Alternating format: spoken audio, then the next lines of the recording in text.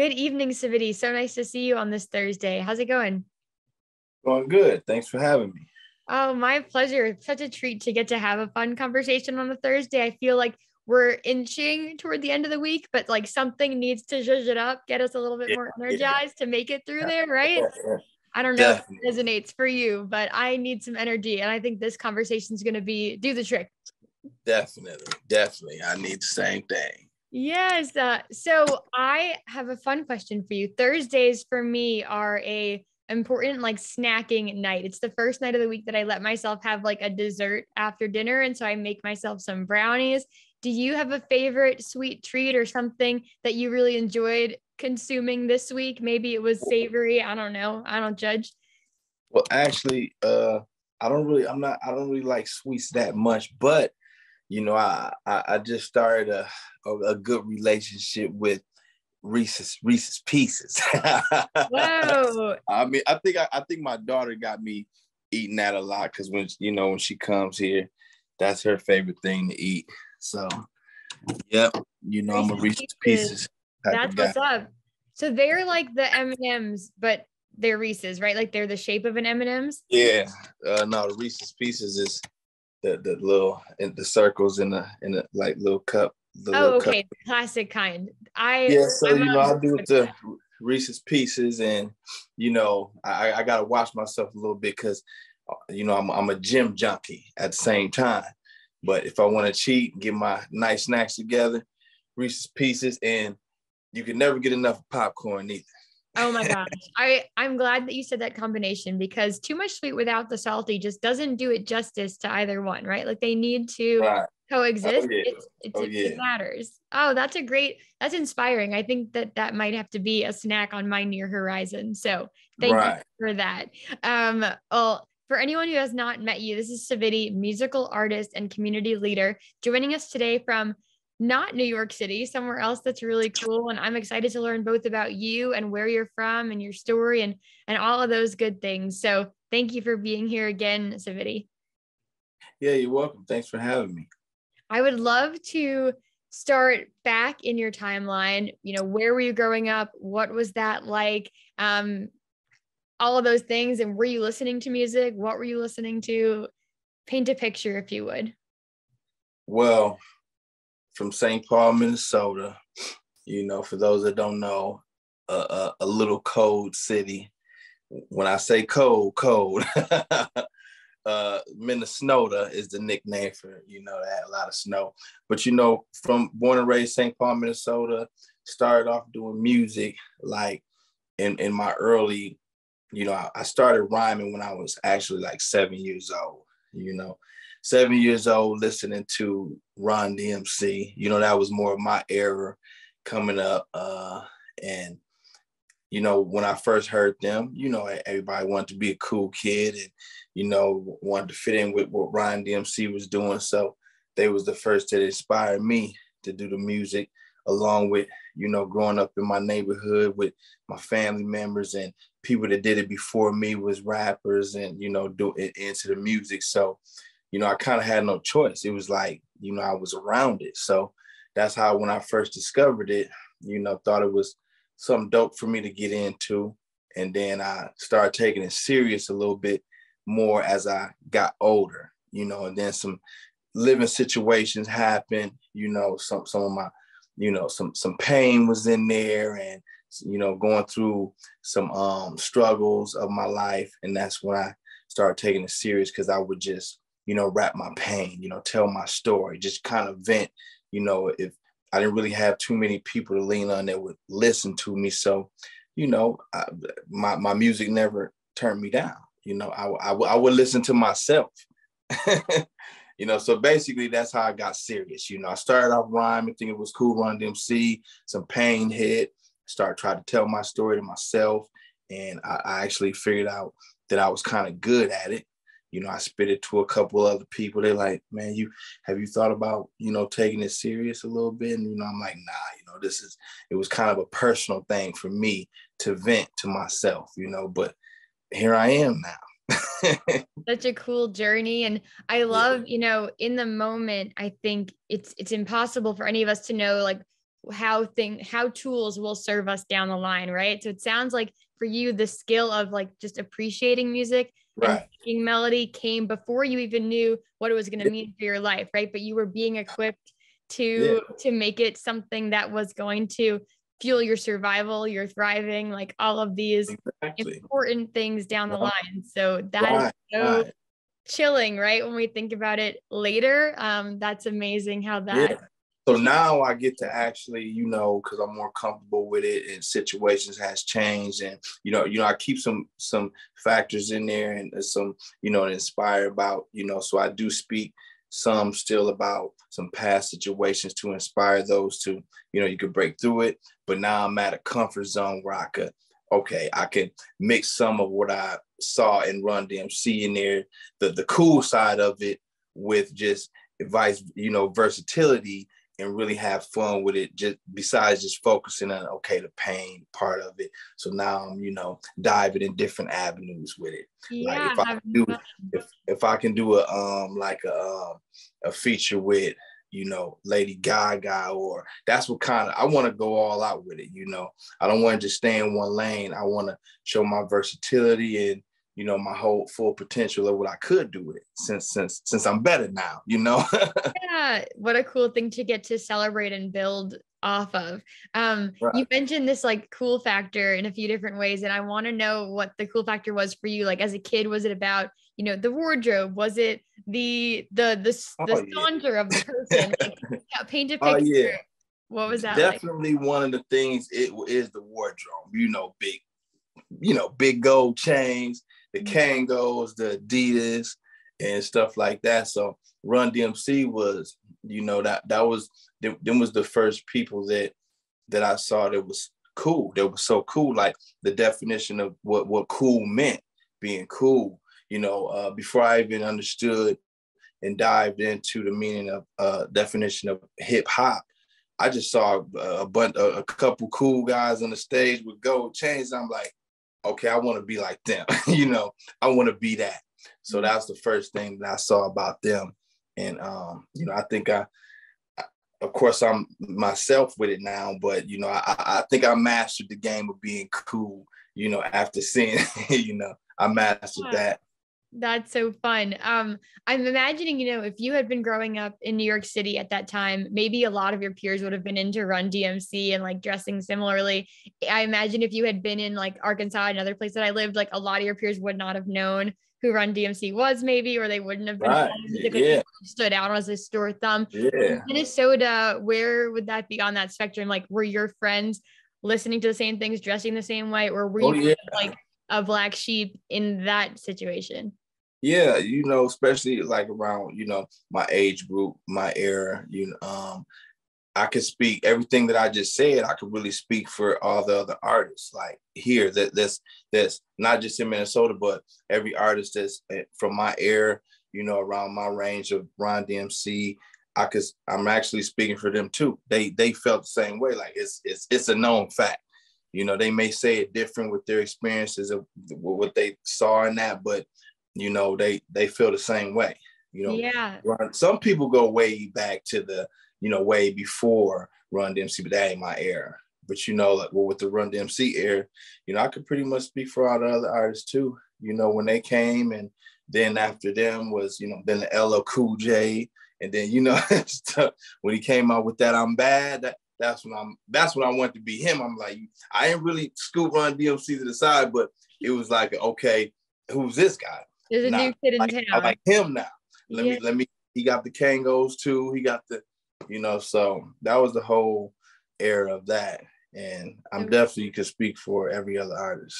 Yeah, I sometimes, so I take a bus to work sometimes, and sometimes the bus route stops early, so I end up walking, and there's a hat shop I go by, and I see some Kango hats in the window, and I'm like, oh wow, this is such a fun. Yeah. I don't know, is it fair to say it's a throwback? Like, are they cool? Oh yeah, definitely. Okay. Yep. So like, I'm like, this is a fun throwback moment, like to just walk by. It makes me stop and think about all the culture that surrounded the Kango. So it's really fun. Yeah, definitely. So sometimes they have, throwback. They just had one actually this New Year's that passed. Some of the known DJs, they had a throwback 90s throwback 90s New Year's. Oh, So so fun. everybody came, and some people had Kangos and the big, fake gold costume ropes and around their neck. And we just actually had one of them. That's how I brought my New Year's in. Oh my gosh. Okay, bring back the Kango. It's a movement. We're all Yeah. on board.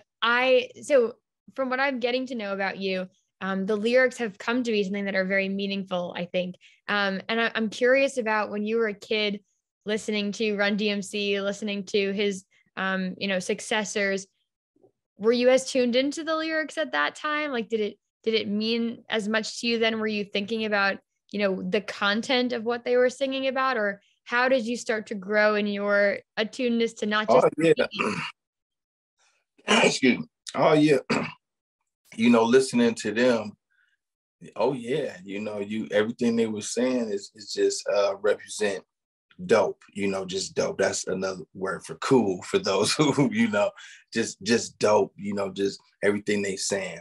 The rhyming was on time, it was from the rhyming, from how they dressed. They talked about their styles and hip hop, and it was just like suck MCs. And I like when LL Cool J said, like, I crush you like a jelly bean, you know what I'm saying? Stuff like that way back was fire. Like when he said that line right there, we like, oh, all that was just, it was fire. It's hard to explain. It's like, you crush him like a jelly bean, and he smushed his leg down like he crushed a jelly bean.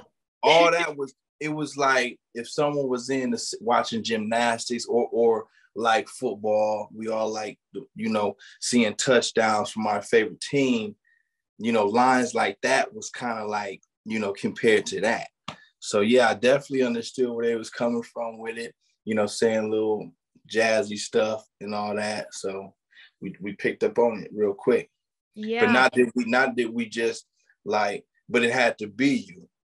You had to really be fresh in order to rap like that or talk like that. Otherwise I would think that, if you it would be kind of fake. Like if you thought about the words and you wasn't really that, then you don't got the license to rap like that. But they was fresh, and I picked it up pretty cool because I was fresh. That's awesome. And I think that is so true, right? If you're trying to don like a costume with your words, people can tell, right, that that's not your authentic story. Oh yeah, gotta be authentic with it. Yeah. So what were you rhyming about when you were little? Do you remember what your first kind of? Oh yeah, I do actually.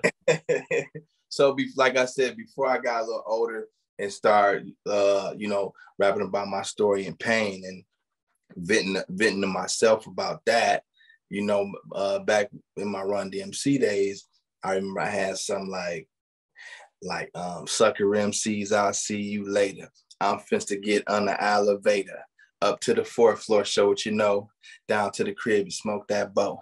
Smoking that bow is what you need. I'm sick of you smoking all the weed. Smoking that weed is bad for your health. So get out of my face with your doggy boy breath. Now, like that would be considered whack as shit right now, right? But that's the rap I wrote when I was 7 years old. Like fire though, the rhythm is so good. What I just spit to you, me and my brother, he had half part of that, and we literally wrote that when we were 7 years old. Like that's the very first rap I ever wrote. That suck MCs out. You know what I'm saying? That's amazing. I still remember it today. Yeah, because that's the foundation. That's so good. Oh, yeah. Oh my gosh. And it's like if you didn't have, Sucker MC came from Run DMC.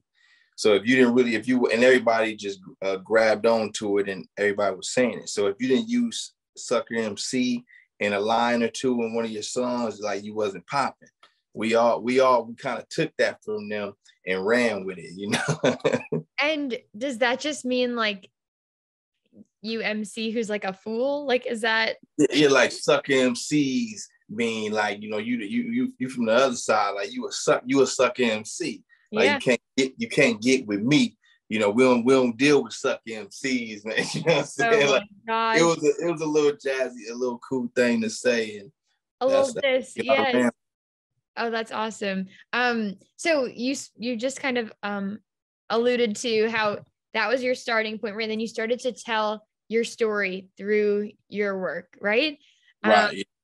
I'd love to hear more about whether that was like a specific point in time where you're like, okay, I'm pivoting, or it was something gradual, or just like kind of the steps that got you from Sucker MC to Yeah, my from crucifixion or whatever Sucker it's called. MC, from Sucker MC, like I said, that was like at the beginning of when things was, I was young, I was still in the household with my mom and everything, and just face in front of the TV, being inspired by Run DMC. Like, so before I just was birthed from the hospital and came home and just grew and said, hey, I decided to look at this TV, and it was already going on around me and my family. My older cousins, uncles, they be with their boom boxes, had a big boom boxes and dressed like Ron DMC already in the house. So, that's kind of what inspired me to be like, okay, well, what are they watching? Let me watch what they watching. So then from that point on, it went from the Sucker MCs and to getting put out the house and growing up, at an early age, getting put out and, gang banging. I started gang banging because, when you kicked out in the street and you living in the neighborhood, that's what everybody's doing. Yeah. So it was kind of hard to escape that, being on your own, the only people that you have to turn to are the gangbangers and, the drug dealers and the killers and, that's kind of it's an effed up situation that we have to live in, living in poverty. So that's what happened, so not to point, blame, me and my mother straight now with situations, but, when I was put out at an early age, then that's when, but see, let me just quick say this, a lot of people, you don't really have to be put out because not everybody is put out on the street. Some people, if you're living in the hood in a certain area in poverty, you can still be living at home with your parents and they try to do the best for you. But when you go outside, what you gonna do? You know what I'm saying? When you go outside, you don't see positive role models sitting on your porch like, hey, let's go to this baseball game, man, and let's go chill and let's go play kickball here and go talk to the mentors over here and give out free food to the homeless. And we don't see that in our neighborhood. We see when you go outside, no matter how good the household is, you can have a Marine Corps dad or a police officer dad or judge or all these good people that we claim to be inspiring in the house. But when you go outside, it's where you live. Yeah. It's the neighborhood that you can't get out of. So then that's kind of what turned into a whole mess. So that's what did that. And then it hurted a lot when I was going through certain struggles because of that. And, I was one that really didn't want to, adapt to it. I wasn't willingly like this what's up. This the life you lived in. I didn't want to gangbang. I was one of the ones that didn't want to, but I had to because everybody was doing it for one. And that's what I thought. I thought loved in me because, the money you get, the cars, the clothes, the girls, all that's there for you. But it's like a manipulating trick at the same time.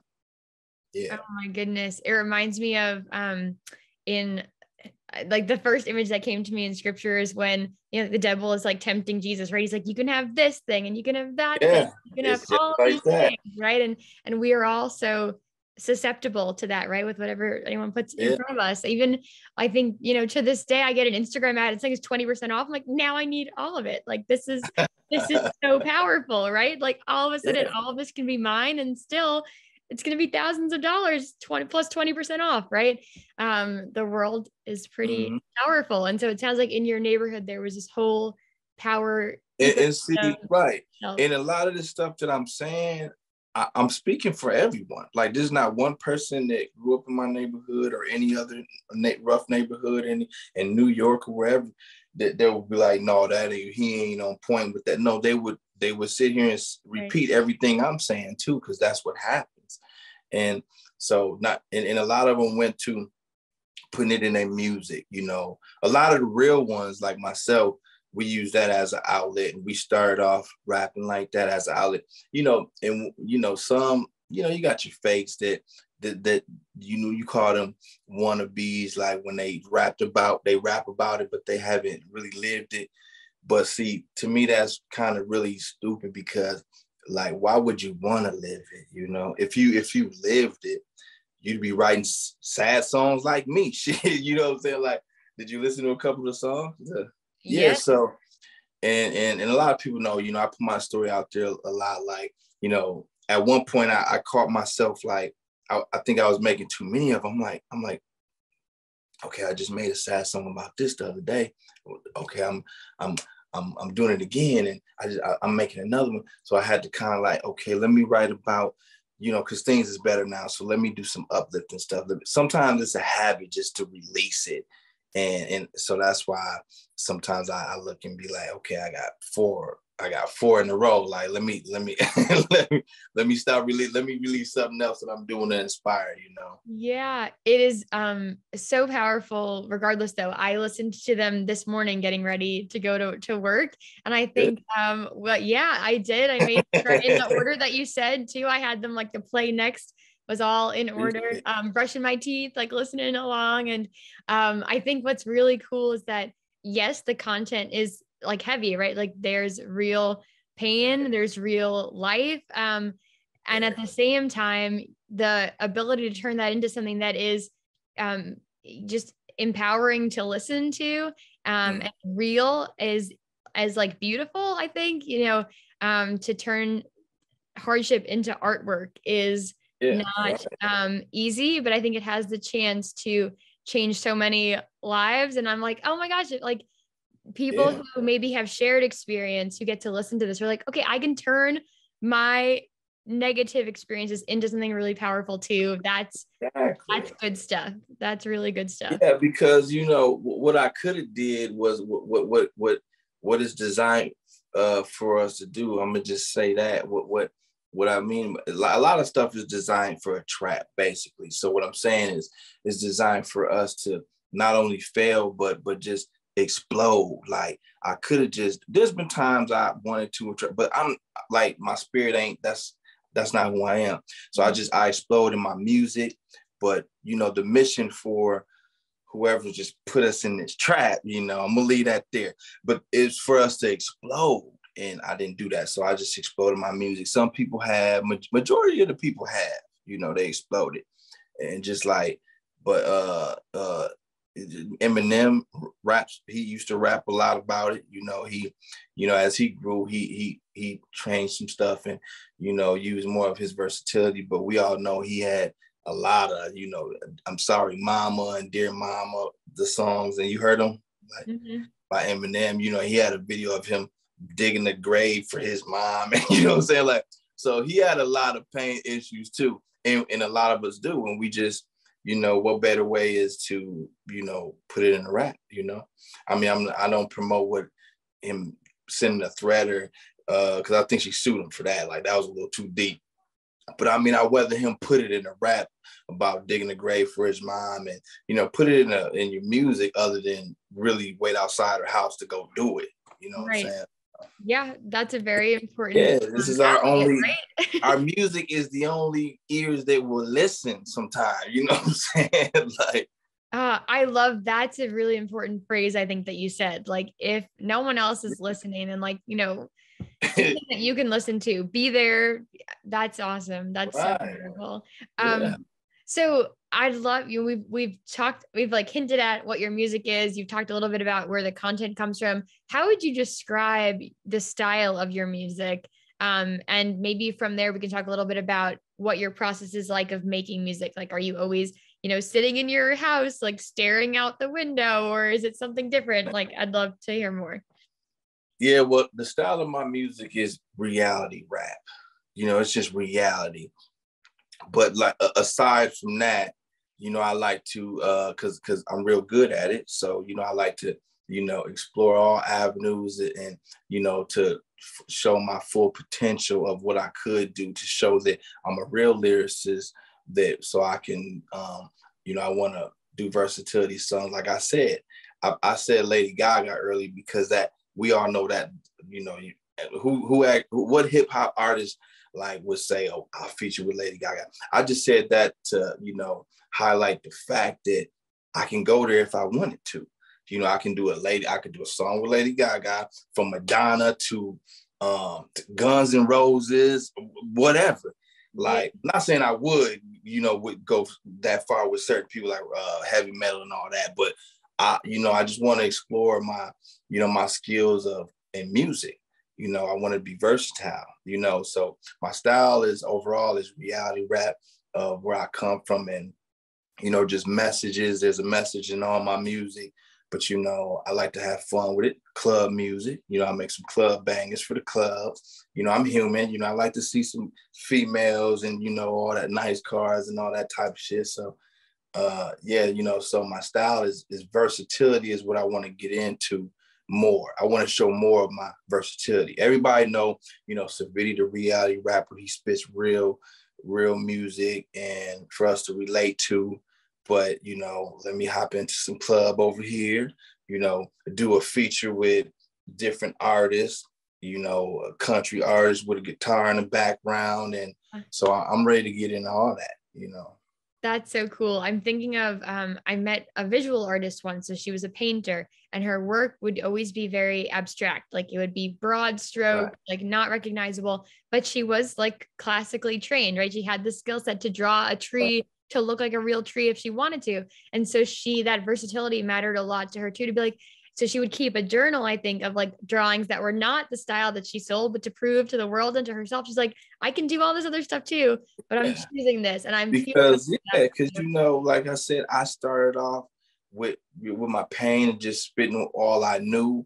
But as I was spitting it to myself, I thought even before other, some of the homies and other people was telling me like, man, you should take it further. Like, you cold at that, you really good.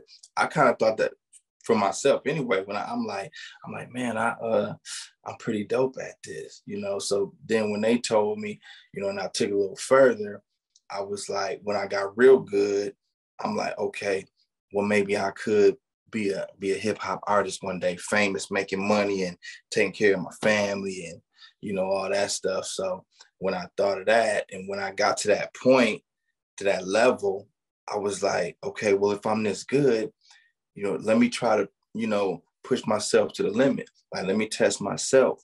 Can I go in this style? Can I do in this style? Can I do uplifting music? Can I do even a gospel song for the Lord, for the older people could listen to? Can I do some club booty shaking music? Well, yeah. Can I do, different avenues of music?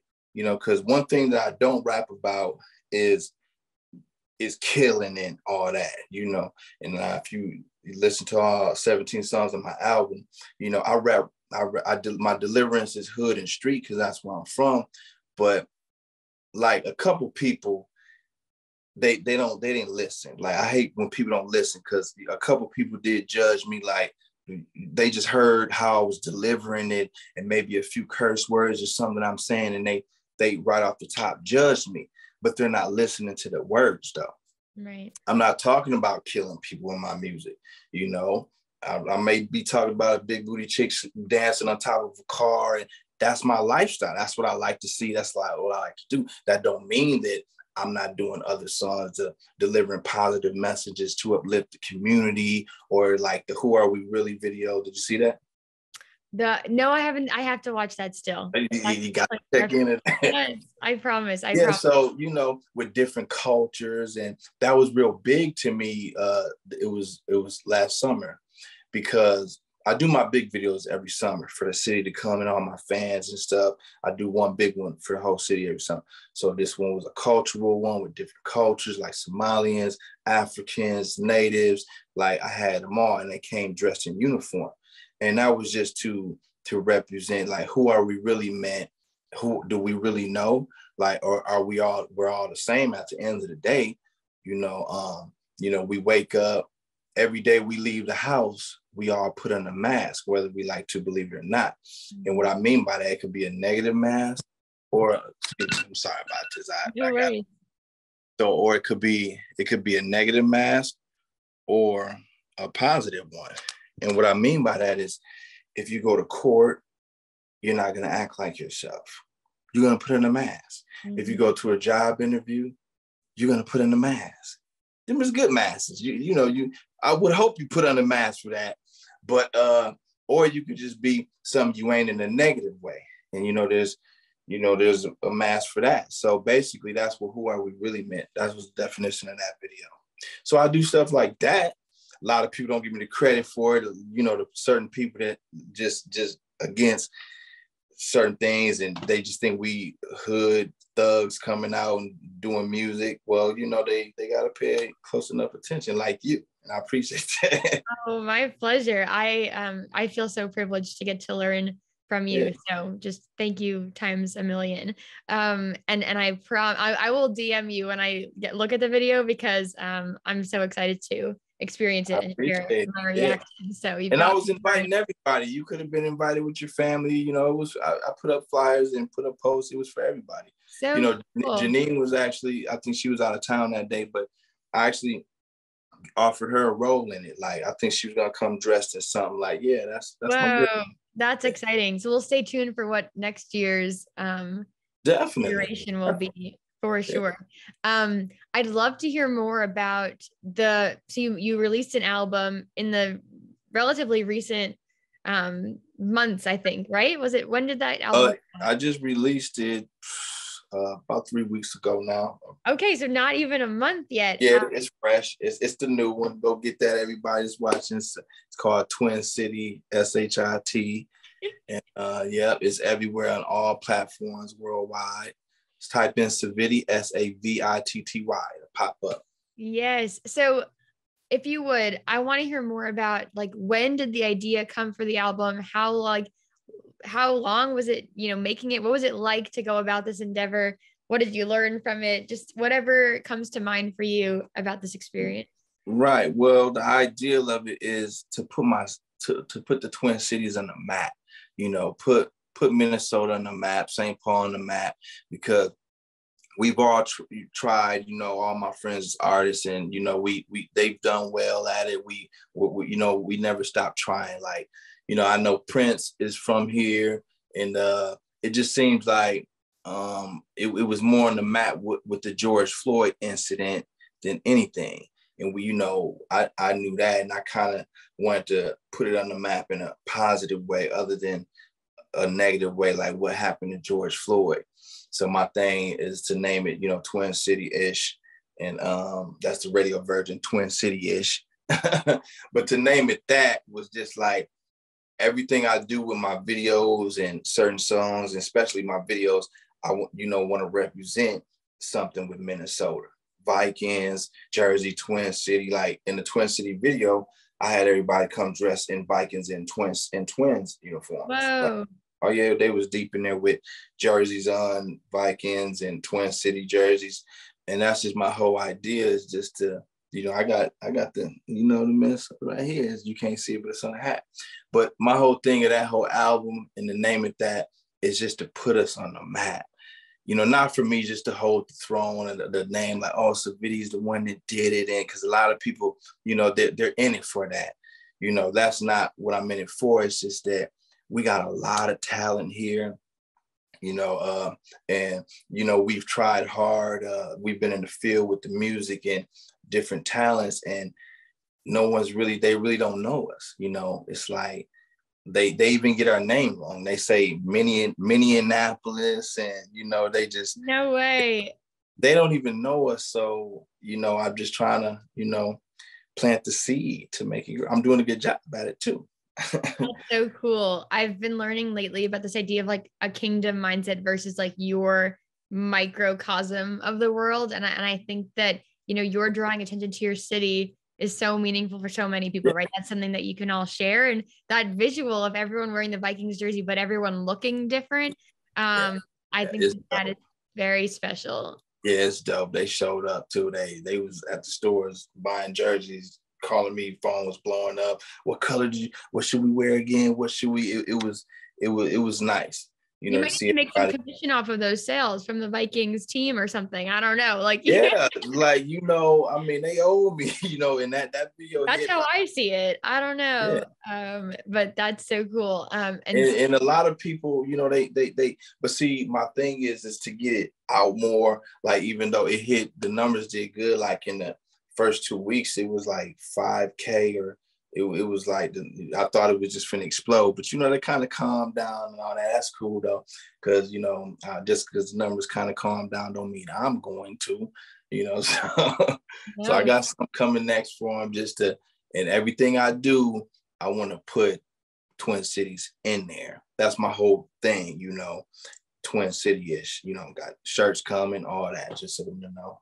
That's so cool. I'll look forward to seeing all the things I learned about the Twin Cities through knowing you and your work. Definitely. Oh, you will, definitely. I'll be a spokesperson too, a fan from a distance of Minnesota.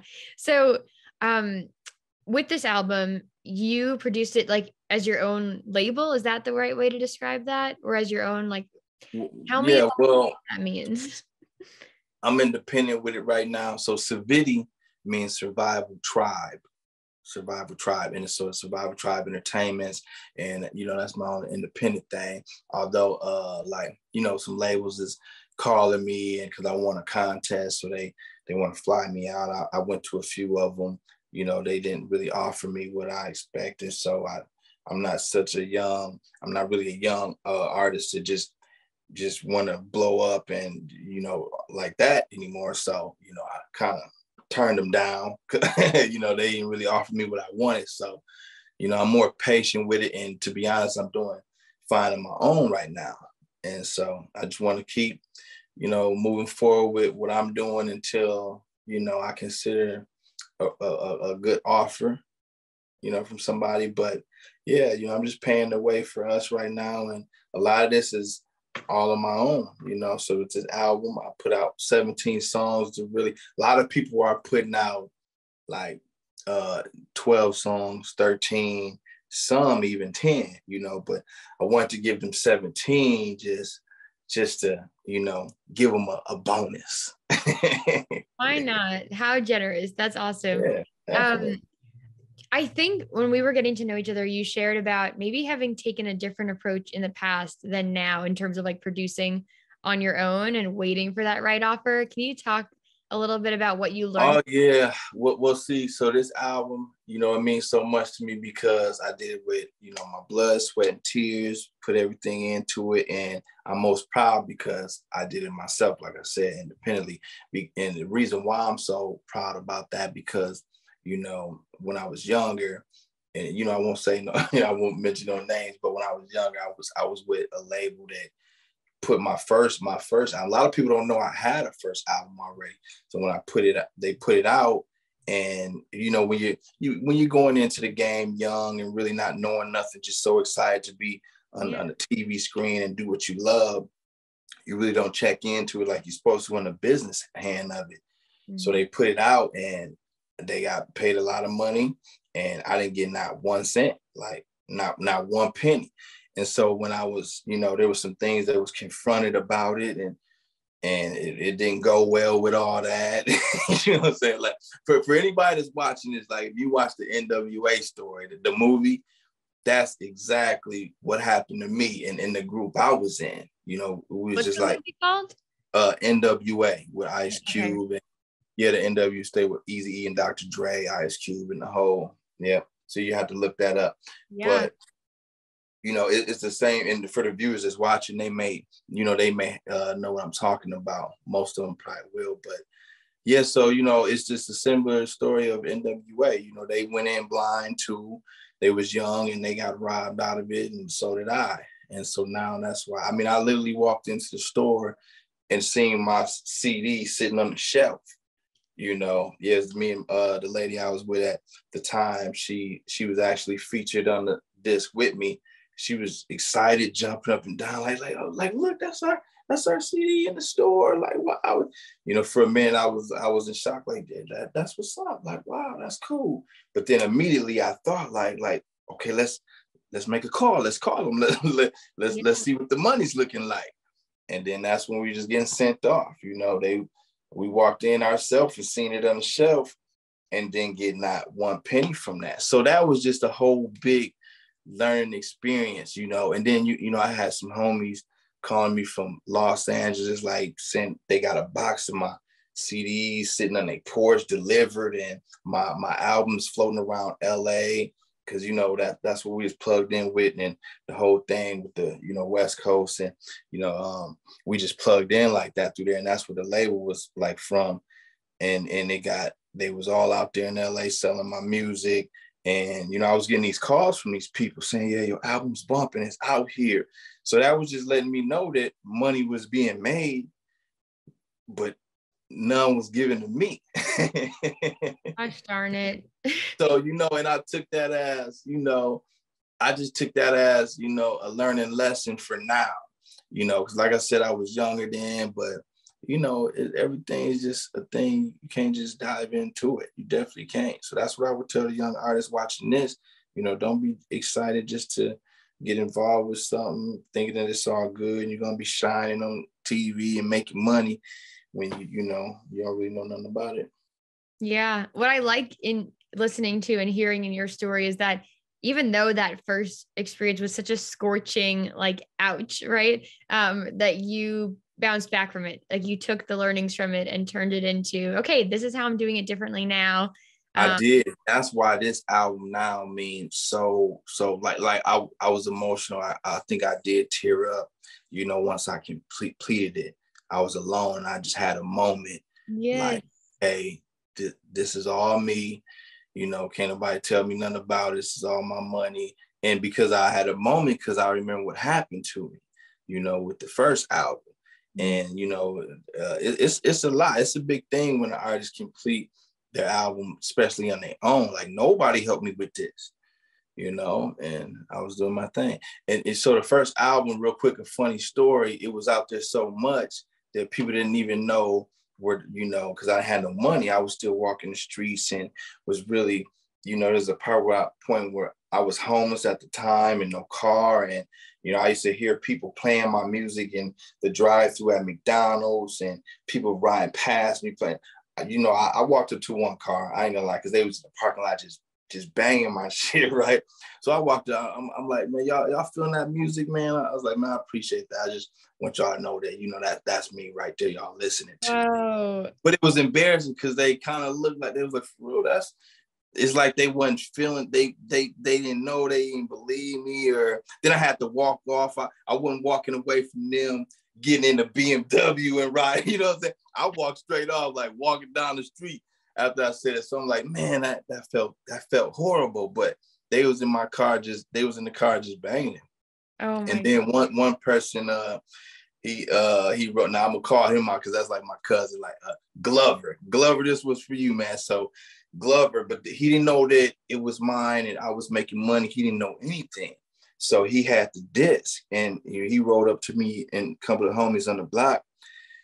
And that's how we cracked jokes. He was like, man, I know somebody that's harder, that's doper, that's colder than you, man, Savitty. He's like, man, this rapper here, man, I bet all my money in my pocket, man. And the whole block, like, man, who you talking about? Like, who better than me, And then he's like, man, hold on, I'm about to play the song. He's like, man, watch, man. He's like, man, you can't. He's like, man, I bet you every money, man. I think he got you, man. He better than you on this. He's pumping his head up to believe this. And man, he played it, and it was me. Wow, that's cool. Look, that's my best story. That's like the best compliment I ever got. A mistakenly compliment that wasn't meant to be given, right. And like that right there is the story of the year, because he was like, man, that's you, and everybody started laughing. He's like, for real, man. He's like, you ain't bullshit, man. For real. He's like, man, put that on. So he couldn't believe it. Because he rolled up on us, and a lot of people like to just hop out on me, call me out with, because they knew I've been holding it down, known as one of the greatest with it, and so he tried to call me out, and he wanted to bet some money. He was really serious. I thought he wasn't serious, And he was looking for the song. He's like, no, watch, I'm gonna find it. He was like, man, he's like, for real, man. He said, you cold, man, but like, man, I've been listening to this dude all day, man. He's like, watch, man. He's like, man, I think he got you, man. And he found the song and he pushed play, and it was me. You know what I'm saying? Goosebumps. Oh my goodness. That's such an authentic compliment, right? Because that's the they best. weren't trying I to laughed so gas you hard. up. I'm taking that compliment all the way to heaven with me, man. It's a good souvenir. Yes. Yeah. That's such a beautiful story. I'm so glad that you shared it. And on this and his name is Glover. I hope you see this. I love him. That's my boy Glover, man. Glover, this one's for you. So when you were, preparing me to experience your album, there was 3 songs that you underscored, right? You talked about Hard Trials, My Crucifixion, and a third one, the name is escaping me in this moment. But Letter to Black Sheep. Letters to Black Sheep, yes. I would love for you to share a little bit about why those are like the trifecta that matters, and what it was like to walk through writing those songs for you. Well, walking through writing them, I could like barely get through them without tearing up, because they so emotional songs and heartfelt, and like I teared up the whole time. I had to take breaks, I did, like, yeah. I had to get back to. I think, and I'll be honest, you know what I'm saying. I don't mind sharing all this.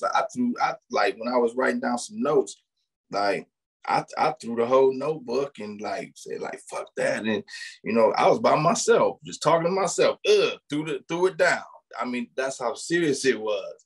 But they important because it's 3 parts of my life story, and them are the 3 parts that I'm gonna share visually through my music. And then I am writing my book called King of Survival. I'm halfway through that. And then like the rest of the way, it will be told in a movie theater. And I ain't gonna share who's gonna put that out, but I will say this. I will say this. I'm gonna give y'all this. The biggest, I mean, this might go ahead and tell it all now, but I will say the biggest produced movie producer that's out there right now. I'll let you take one guess after I say that, but I won't reveal it. But one of the biggest movie producer that's out there. I don't know any movie producers, so I you don't watch TV? No. I hardly do, but I will go to that movie with Reese's Pieces and popcorn and be very excited. So whatever come to people's mind, the viewer's mind, when I say that, just run with it. But yes, so, the overall story will be put together in the movie theaters. But for now, just visually through my music is the Hard Trials, Letters to Black Sheeps. So if the viewers is watching, y'all type of my album anywhere, you can go to Hard Trials, Letters to Black Sheeps, and My Crucifixion.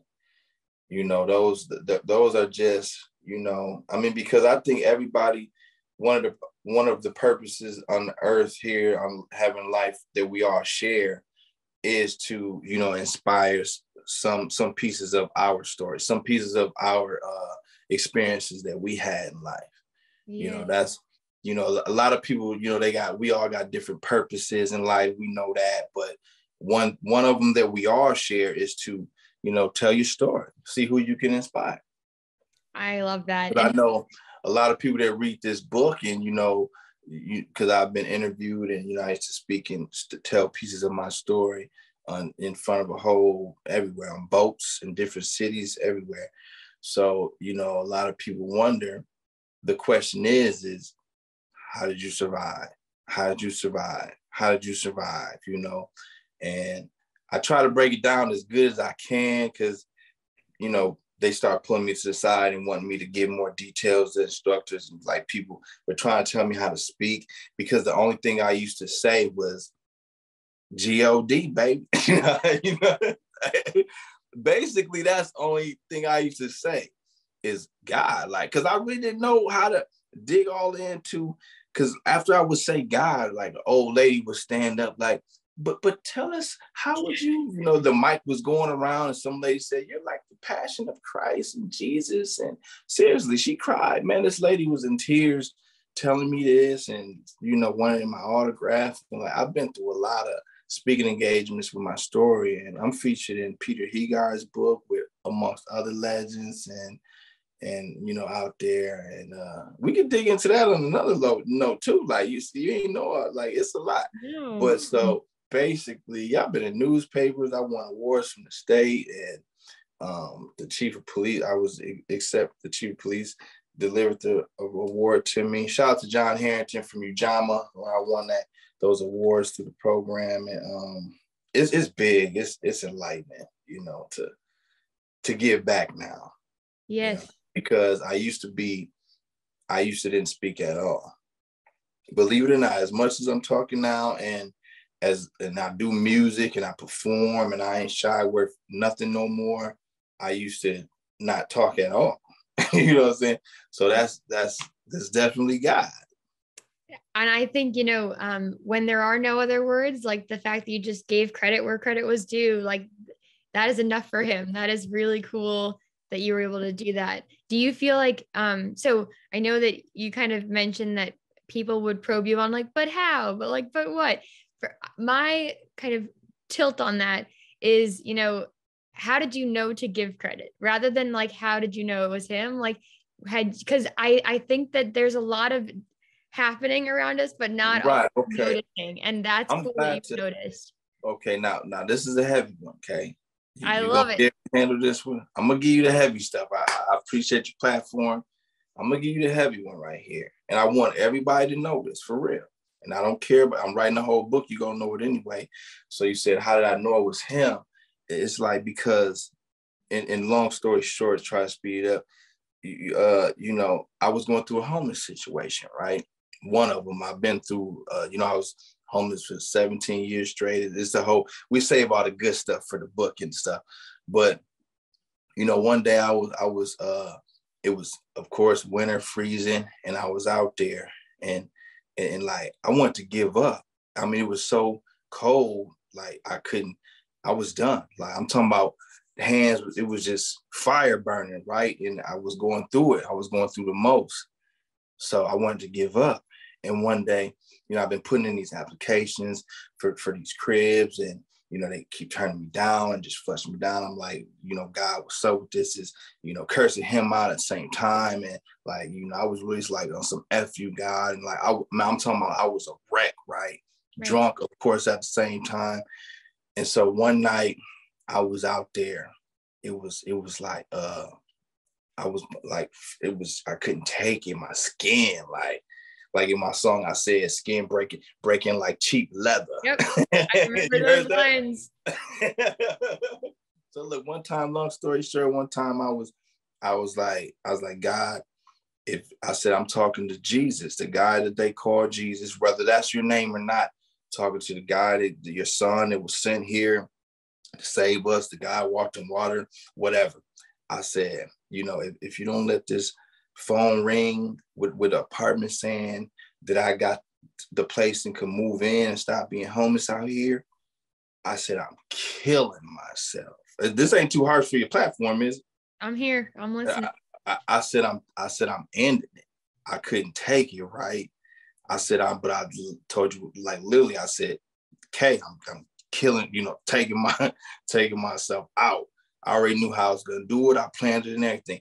But I was saying, you said you wouldn't take us through more you can bear. You know that line? Of course. I said, you said you wouldn't take us through more than we can bear. I said, if you do not let this phone ring, I'm talking to the man who came here to walk. I'm killing myself. I can't take it. If this phone don't ring. I said, I'm putting you on Front Street. I'm confronting you. That's the last thing I said. If you don't let it ring, I'm killing myself. So then I dozed off because I was faded. I was drunk, right? So I fell asleep, and I woke up because the phone rang, right? I woke up. So when I looked at the phone, it said that I only dozed off for 3 minutes because, I was just clocking the time and stuff. And so I looked at the clock. It was only 3 minutes that I dozed off. So I'm like, hello? It was like, well, Yeah, hi, can I speak to Mr. Michaela? You know, this is a blah blah apartments, and we just want you to know that you got approved for your place, and we want to know if you can come get your keys and sign the lease and move in today. Wow. Mic drop. So so that that was that was it right there. You know, let me ask you something. Do you feel that was just a coincidence? No, not in the slightest. You know, so and then, you know, just another piece to it. After I was like, you know, I'm so geeked up that she said, I'm like, oh yeah, yeah, cool. You know, I tried to shape up real quick, but when I hung up with her, what? I was like that. I was like, God, did you? But then I was like, why did I have to? Why'd you do this to me? I'm like, that was you. Well, why did? So I still had questions, but I was like, cool, whatever. So I went over there. I went over to the place, and when this is the place that was turning me down from my felonies back to back. You know, there was already turning me down.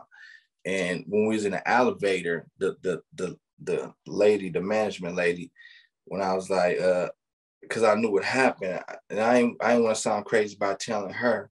So I was just like, you know what? I was like, can I ask you what made you say that I was approved when y'all was turning me down and saying that I wasn't? And guess what she said? I See, can't wait to this is hear. the kicker right here. She said, she was like, she thought about it. She said, you know, I don't know. It's just something just pulled on my heartstrings about you. I don't know. That's what she said. We was in the elevator. Oh my gosh. And you're like, I know. Right. I wanted to say like, God did it. You know, Right. like DJ Oh, Khaled. wow. God did. He got an album called God did. But that was it. That was it. Yes. So from that point on, I knew, you know, even though, you know, other things happening, I didn't really, we are human, you know. You would think that I'd just be all the way together and straight serving him after that. It didn't happen like that, but he, you know, he appreciated how far I'm coming with it and doing things. And, you know, I got him, you know, I got him, even with through some of my music and whatever the fuck it is or whatever, I got him, he got me. But That's that's how I knew right there. And when I was telling these people that I'm speaking to, I was leaving it at that. They never even heard the story either that I just told you. Like, yeah, man, not too. People heard it just now, but you know what? My sister, my mama, my brother, they haven't heard that story. You had. I mean, it has been such a gift to me to know that story. And my favorite song of those three is the My Crucifixion one. Cause I was like, this guy, we're going to have fun. We're going to have a really cool conversation about that God. I That's appreciate it. And funny. I'll tell you one thing about that story, that my crucifixion, is when I was saying halfway went blind in the hook part, is because, see, a lot of people don't know. Like I said, and this is the only thing I give y'all this, but you know, the rest is for the book. But a lot of people don't know that I went half blind. Like that's why I'm saying it throughout that whole song, is because there was a night that was like it was worse than the night I just described. Like this night, this was the worst night that I've ever been out there. Existed. Snow was like waist high. It was one year we got a crazy blizzard, and it was freezing. It was like 30 below zero. I'm talking about torture, right? You think I'm God himself the way I survived, right? Because it was freezing, and it made me blind for 2.5 weeks. Yeah, I was my vision was just I only had like 5% vision. I'm talking about I went to go to the hospital. I couldn't. I was a mess. I couldn't see. I was seeing in blurs 2.5 weeks. I was getting scared. I was like, damn, like I'm really going blind like Ray Charles, like the story of how he went blind. And I was like, I'm really going blind because out there that night, you know, you know, I'm laying on the ground. A kid thought I was dead in the snow. He's like, Mommy, is he dead? You know what I'm saying? I went, this ain't too heavy for your platform. No, I'm here. I'm Y'all just, gonna have to buy the rest later. But I went blind in that song. So that's why I was saying some of that. That's wild. And that you remember though, like the child who was walking past you. Yeah, I And remember there was it's a little boy. okay. Yep, there was a little boy. Mommy, is he? He said, Mommy, is he dead? He said, Mommy, is he dead? And she was like, Sir, are you okay? Come up to me. All that. Yeah. Oh Yeah. my goodness. It is what a journey. But I mean, the perspective that you hold at this point is so cool.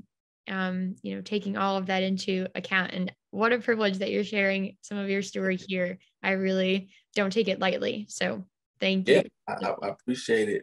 And so whatever people take from that, especially when they read the book or whatever, my overall message to that, I'm example of just, and I know it sounds crazy to say, hey, you could survive what I survived too. Because man, you probably can't.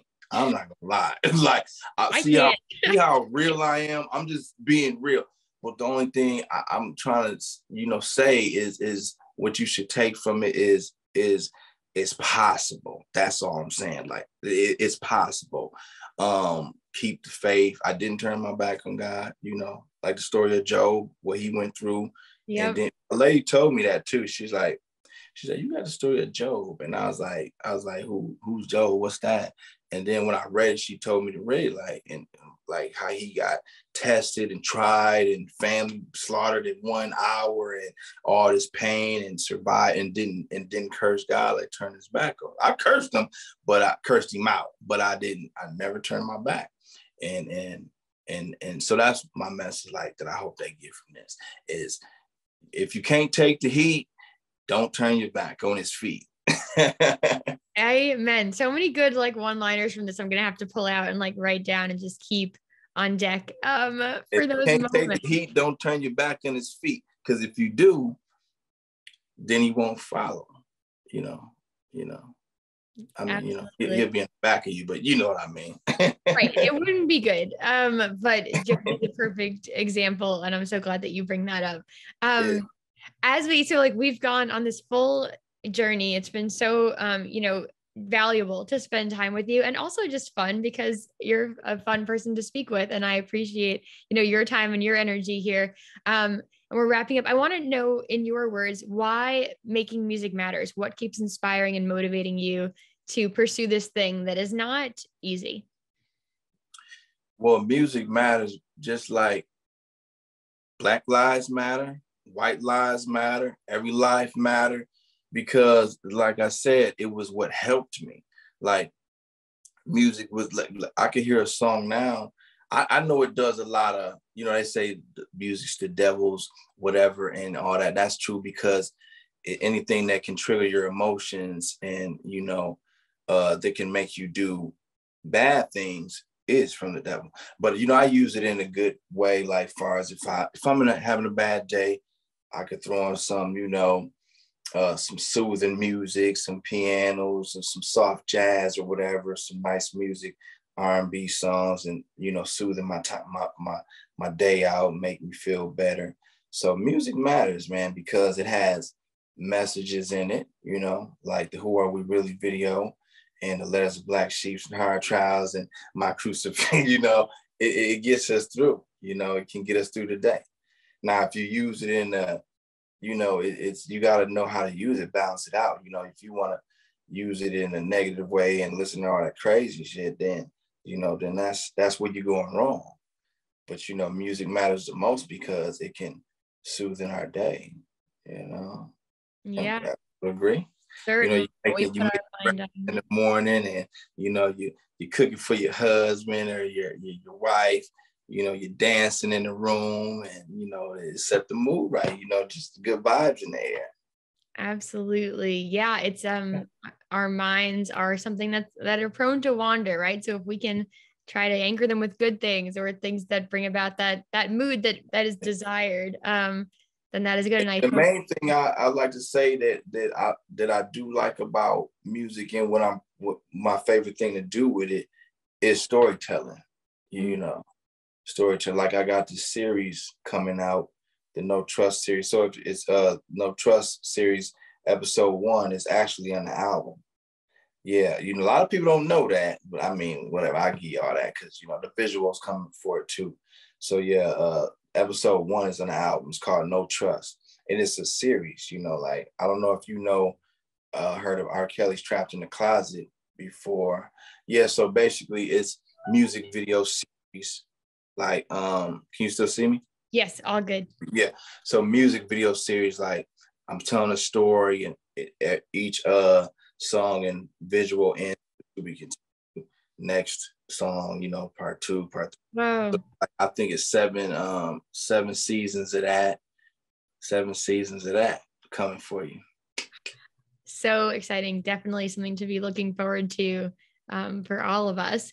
And in your journey so far, are there lessons that you've learned all along the way that we haven't shared yet that you think someone who's trying to make music or trying to appreciate life differently or just, make sense of their world in a new way that you would share with them? Yeah, well, lesson number 1 is what I went through with the label. Just know what you're getting into. Don't be so quick to, want to shine and, make money and just basically show off what you got, all that crazy stuff. Just dig into the business deal. Learn the business of it first, as far as the music go and all that. And then that's what life lessons too. And just but my thing with life lessons is, be patient with your decisions, be more humble and, just think about it. And I would say this, most of people's biggest problem is that they have is being tested. Like this goes for all my people like from the streets and living in poverty. We got to learn how to work with the people that don't care about their lives, that try to test you. The people that don't care about their lives, that try to test you, just work with it, just ignore it, just move different, because that's the most, it's hard to, because a person that don't care about their lives will come walk right up and spit in your face. So what I'm saying is I ain't saying let them get away with that, but just be aware of those people that don't care about their lives. Move around them, get away from them. Get away from everybody that don't care about their life because they don't have nothing to lose. So they'll take you down. They'll take themselves down in order to take you down. That's what I mean. Right. Oh, that's a powerful thing and really wise to be aware that not everyone's in the same place. Because it's been working for me. It's been working for me. It's called humbling down. It's just called being humble, not backing down. You ain't no punk. I'm talking to my young shooters out there that stop all that.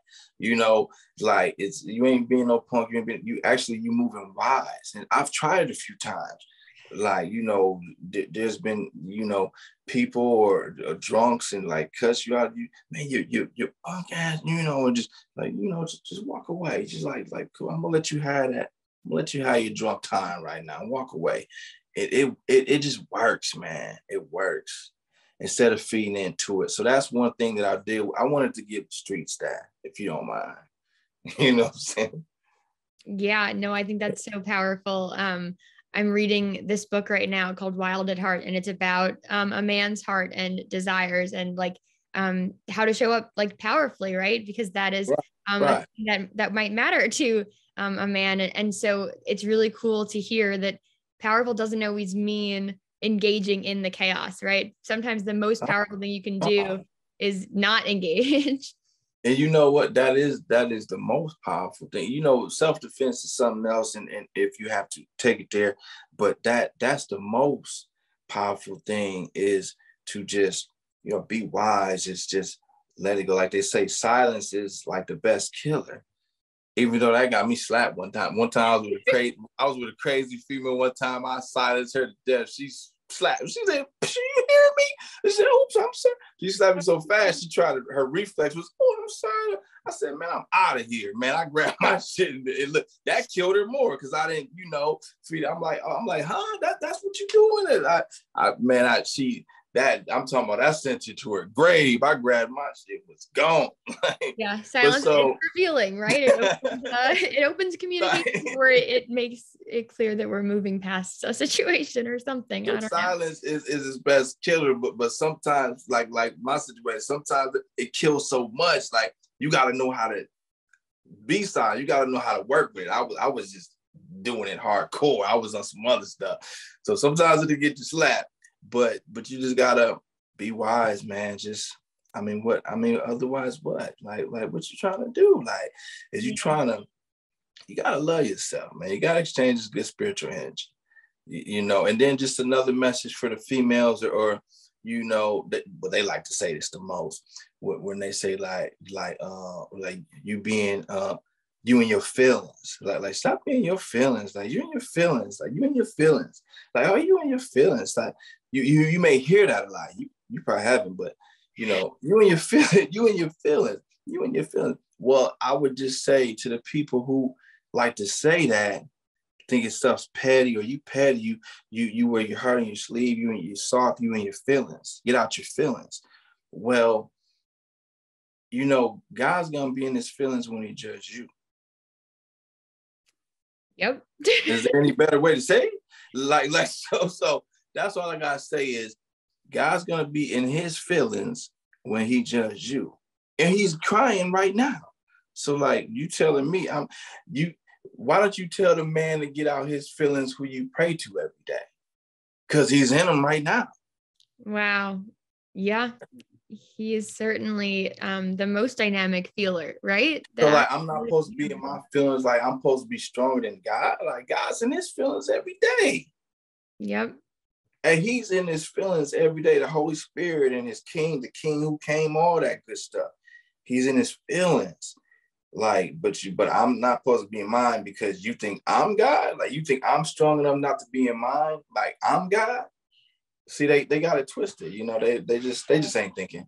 Yeah. So I hear some big themes here of like just universally all of us humbling ourselves, seeking out wisdom, right? Understanding or trying to like see where each other's coming from. Like, these are all good things for the world to keep moving in some wholesome direction.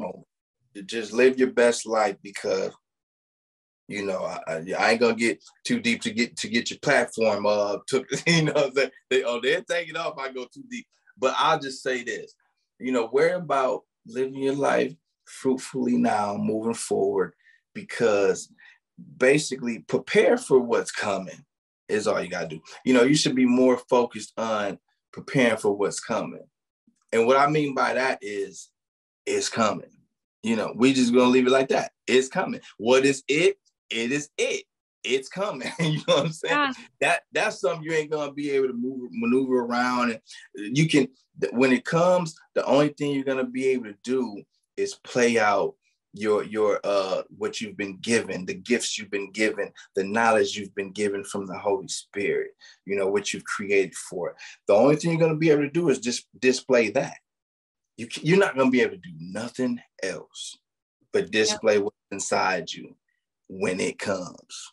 So powerful, so good. Oh, I so appreciate you going there, Savitty. It's been so fun to speak with you, and so important and so impactful and all the good things. And I hope that everyone checks out the album. I hope that everyone watches the video, follows along on your socials, which I'll link everywhere so that they know what's coming next. And in the meantime, I hope this is a wonderful start to the almost weekend for you, and that you get some Reese's Pieces in your near future. More Reese's and popcorn. More Reese's and popcorn all around. It's been such a pleasure. Thank you so much again. Yeah, thank you for having me anytime. And, you know, we could do some catch up or whatever. If you want to, I'll DM you some extra stuff so you can check it out on your own time or whatever. Yes, please.